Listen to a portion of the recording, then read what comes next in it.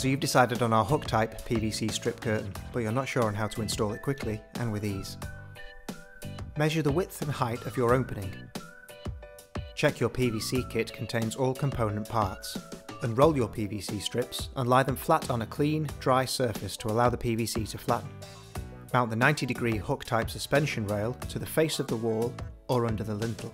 Hook on the PVC strips, fitting the back row first, then go back and fill in the gaps. Remember to leave the right number of fingers free on the rail, in line with your chosen overlap.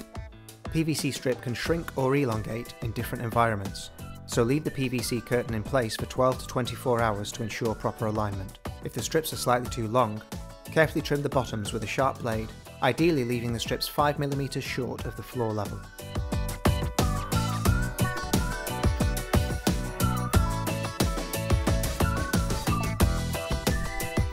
Your hook type PVC strip curtain is now ready to use.